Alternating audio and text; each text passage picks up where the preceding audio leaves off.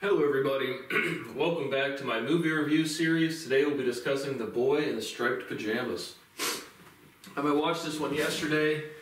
I was going to do my review, and I tried to report crime again and got threatened to get swatted, so I couldn't do the review yesterday. But picking it back up today, so a little delayed from when I watch it to when I'm reviewing it. But now that has been, I've been swatted 4 or 5 times for literally just trying to report crime. That is not an exaggeration, I'm not leaving anything out. And I got threatened yesterday and they never showed up, so. It is absolutely illegal to try to report crime in the United States. It is law enforcement is literally completely compromised by ineptitude, incompetence, and patheticness, and flat-out crime. But I gotta keep trying to move on with my life, gotta keep putting stuff out there, gotta keep trying to move forward, even though there's truly no way to move forward, and all I need is one financial opportunity one time. So if you're new to my channel, I do a lot of movie reviews. I'm gonna still try to upload at least once or twice a week on my off days from work. Again, I've lost a lot of property because of ongoing criminal activity, and so I'd love to be more hands-on with my creative content, but I'm still not allowed to get paid or have a time frame to manage the money that I do have, so the output is dwindling down pretty substantially. But you know how we do it on these ones. I will give you my overall impressions and grade after reading the overview as provided by Google. If you've not seen the movie you would like to, based or not based on my recommendation, you're going to want to shut off the video because there will be spoiler alerts. We're discussing the plot synopsis and any character development and any similar movies or major themes. So, The Boy in the Striped Pajamas was released in 2008. It is rated PG-13. It is a war/thriller movie and it has a runtime for 1 hour and 34 minutes. You can currently watch it for free on YouTube. That's what I did. And it says, during World War II, 8-year-old Bruno, played by Asa Butterfield, and his family leave Berlin to take up residence near the concentration camp where his father, David Thewlis, has just become commandant. Unhappy and lonely, he wanders out behind his house one day and finds Shmuel, played by Jack Scanlon, a Jewish boy of his age. Through a barbed wire fence of the camp separates them. Though the barbed wire fence of the camp separates them, the boys begin a forbidden friendship, oblivious to the real nature of their surroundings. 65% liked it on Rotten Tomatoes, 7.7 out of 10 on IMDb, directed by Mark Herman, did $44.1 million at the box office. So what did I think? I thought the runtime was good. I thought the tone of just the characterizations and the musical score, the background music gave it a solid, solemn tone. I thought, again, the runtime was solid. I thought the content matter, again, dealing with anti-Semitism in World War II. So, again, always having a historical background is always intriguing and interesting to me. Always boost up the grade a little bit. So I thought it was a good exposition of just, you know, a family dynamic of the mother and it's from the perspective of a Nazi family. So the mother's not super into the Nazi thing, the father is into the Nazi thing, the children are just learning what's going on. And so I thought it was a good exposition of just youth, childhood, and historical elements of, you know, race, hatred, and extermination. So overall, I thought it was entertaining and good, solid runtime. I'm going to give it a B+. Definitely recommend it if you've not seen it. I thought it was a good little flick. So if you've not seen it, I would like to. Now we're going to break down scene by scene as best as I can remember. So the movie opens up. They're living in Berlin. I did think it was kind of strange. I think most of them have an English accent in here, so I don't know why not have a German accent or just no accent at all. But for whatever reason, they kind of have English accents. But Bruno is the 8-year-old child. Elsa is the mom. Who that actress, I think I recognized her. I think she's the mom in Bates Motel, which is another show I kind of liked, but didn't really haven't reviewed. And only saw like the first couple seasons, just kind of stopped watching it. But that is the mom. The dad is Ralph, and he is the commandant. And Bruno has an older sister who's probably like 12, and he's 8, and her name is Gretel. And so they're starting off in Berlin. They're having this big party, and they're learning that they're going to be relocating. They're going to be moving, and that's what the party is for. So they have this big party, and then they move. They say where, but I don't know where in Germany. But they move, and it borders, like the overview said, a concentration camp. And so Bruno, when he first gets there, you know, they're setting up stuff, and he meets Pavel, who's this older gentleman, who was an enslaved Jew, and he has these striped pajamas on, and Bruno's inquiring to his mom, like, you know, why do these workers have pajamas on? And so, you know, Elsa kind of gets mad at Ralph for, you know, letting kind of the people that are enslaved in the house or around him. You know, the mom's kind of trying to shelter him a little bit, But regardless, he's now introduced to Pavel, who was a doctor before he was enslaved. And so you have another scene where Bruno wants to set up a tire swing to play in the backyard, and there's a lieutenant caught something. I just can't. Constantine. I don't know the character name gets cut off before I can see it.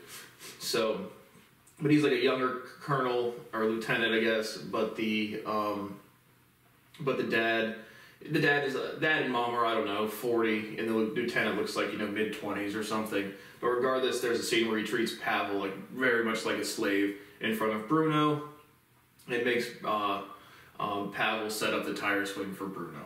And so Bruno, again, the characterization, seeing a young child who's just in their youth who doesn't really have any predispositions to hatred or anything, seeing discrimination, enslavement, and bereavement of the human condition by Pavel. And so that happens.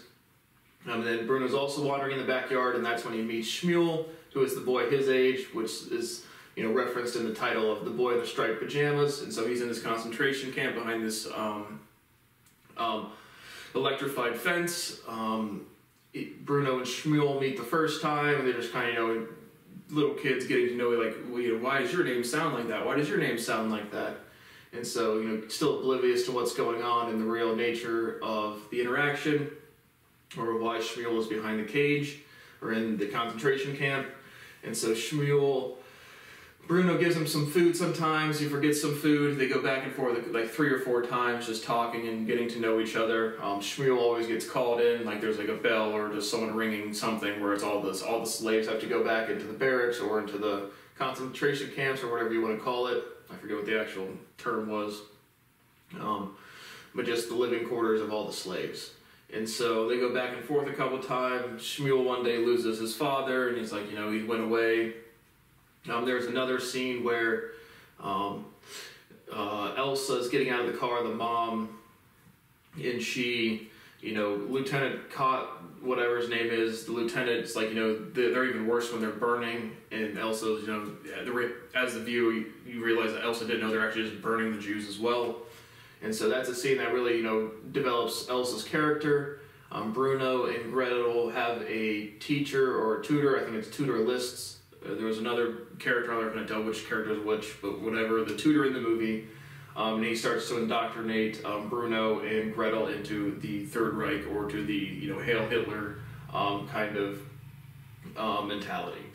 And so Bruno doesn't really, he takes it just as school, and his characterization, he's just a kid that wants to go on adventures.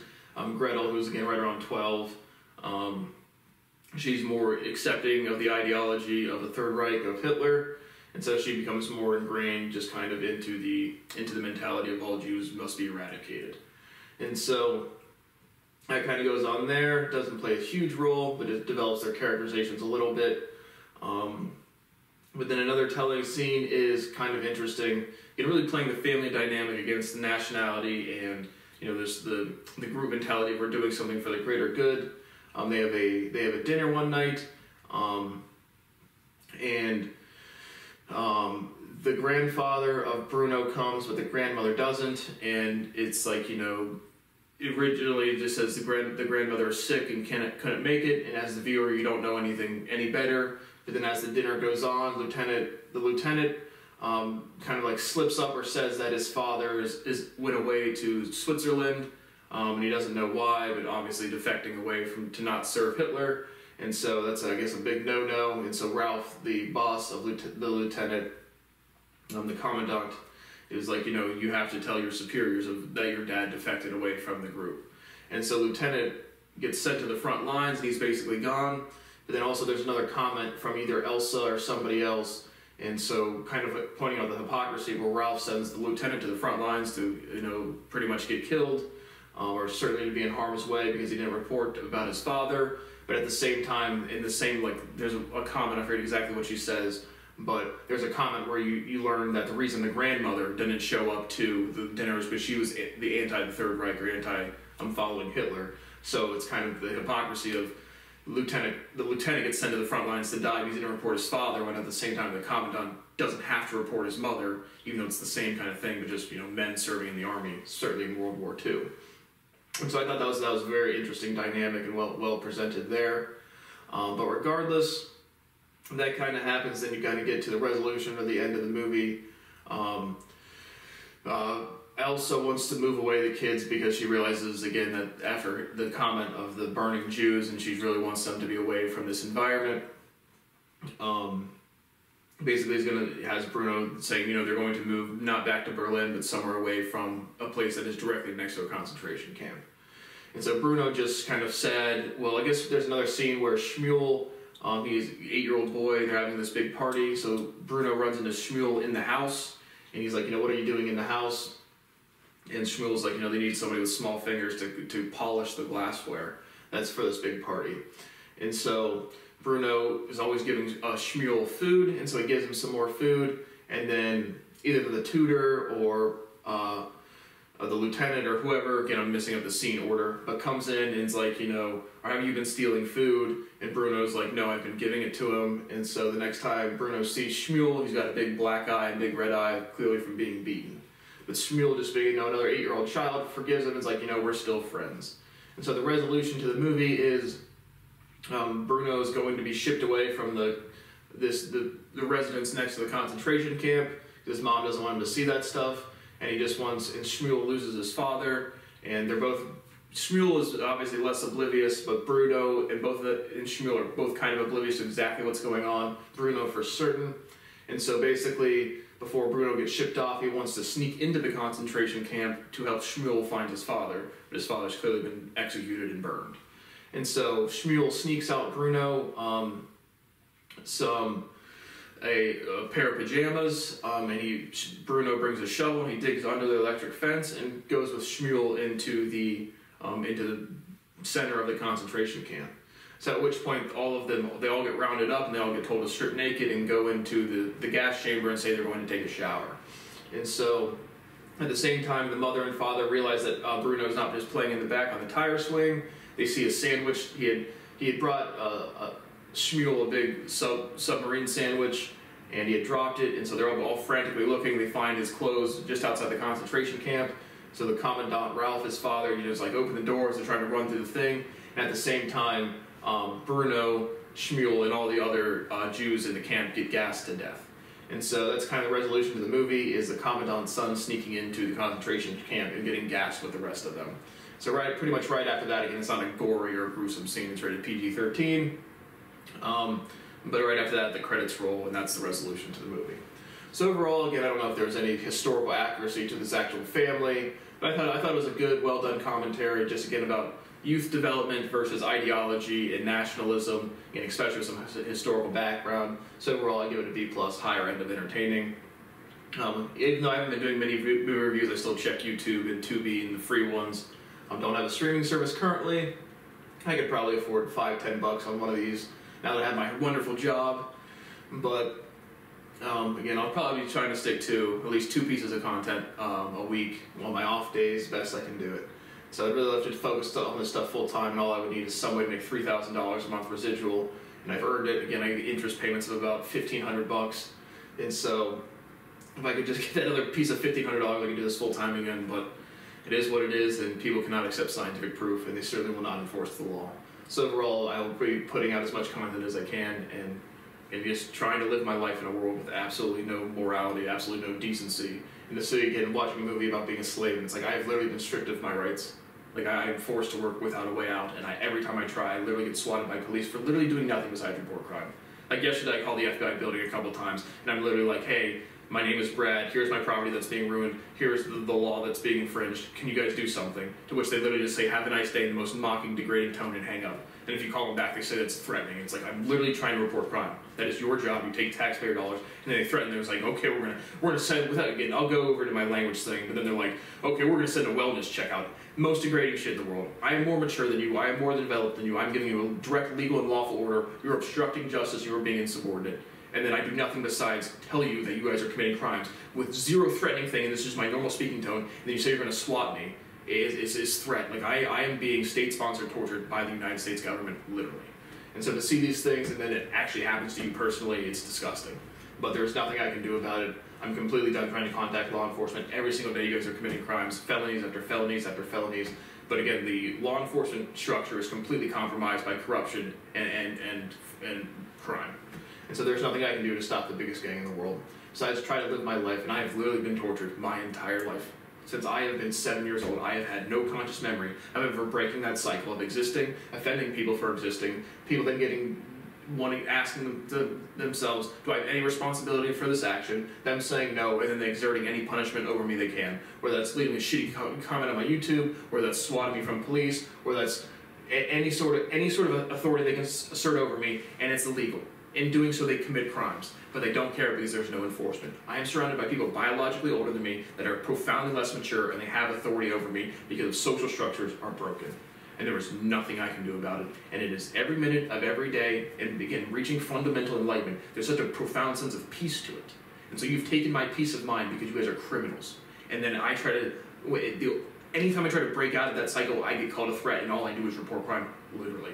And then because people say that would never happen, and the collective insecurity of the group blames the victim before I get any chance to tell my story or again, just establish facts, I get blamed for it and I get called a threat. And it is disgusting. It has happened every 2 days, 2 weeks, and 2 months of my entire life. I need one person to do the right thing one time, and I never suffer again. And all I mean by that is some way to make some money. Some way to make some money. Because now, even though that I'm working full time, it's like I don't even mind working, but if I have to work full time to not have any extra income, and it's simply just to maintain the $26,000 a year I live on. But if I can get it to like $40,000, which is hilarious for my skill sets, offering having a $40,000 job, most people wouldn't even like think about taking a job that low.